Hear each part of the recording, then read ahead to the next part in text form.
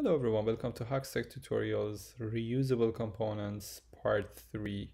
In this tutorial, we will talk about select field, a field with multiple options and integrated with React Bootstrap and also using React hook form. So let's see what is this combination for. Okay, here's the final product that we will see by the end of this tutorial.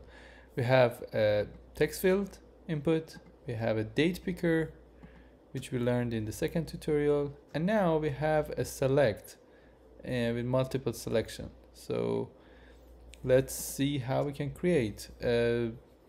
All of these are binded with React hook form, and it's created with React Bootstrap. And if I submit the form, you'll see we have some actions to print it in the console.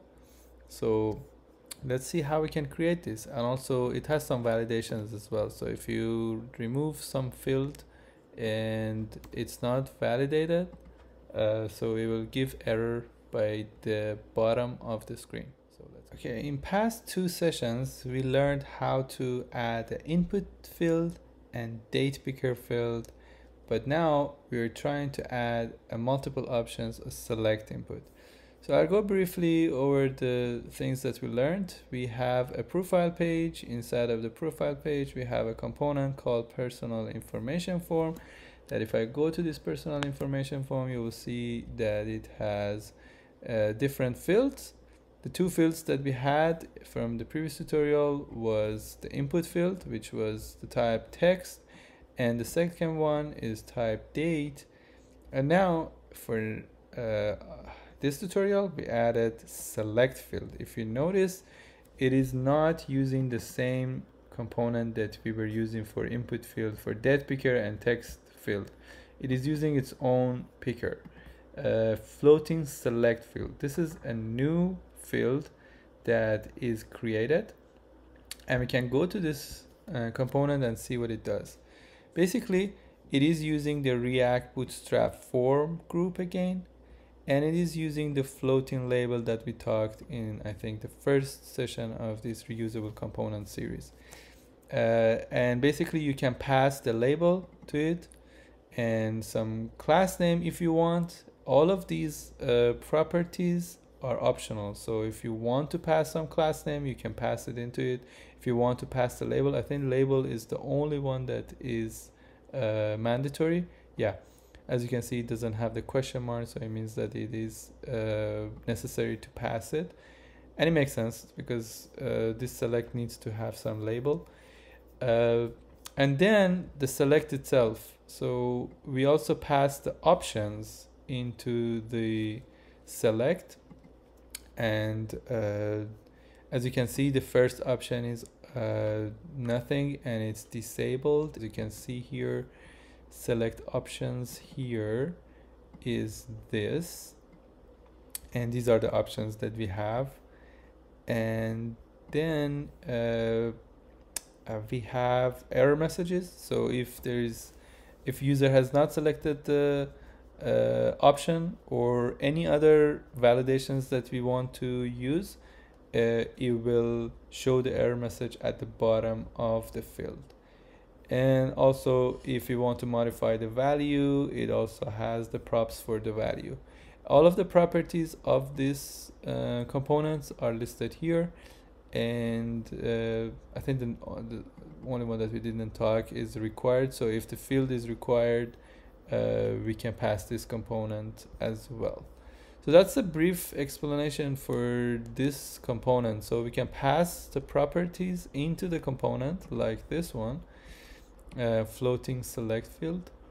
Currently we passed the required, we passed the label, we passed options. I'll talk about options. It's very simple right now. I just pass string array for the countries, but we can talk to send some function that returns the countries. Anything is doable here.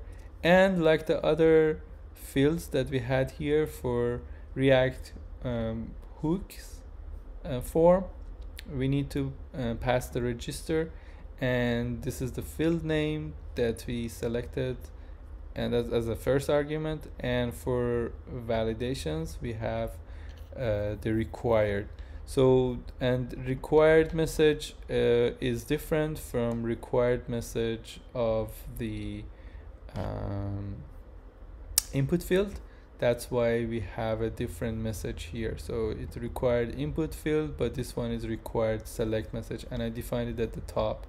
So it says required input message is fill out the field. So whenever they have not filled out the field, we pass this message to the user, and if they have not selected any option, we will pass this option, which is select an option. So these are the two messages that we have, and our HOC component is the same. We have not changed it for this select options, and we can use it as is. And this is the third field that we added to our. Okay, one last thing about this component is when we define a default value. So I added a default value of empty string, and it means that every time that it will load the page, it should not pre-select any country.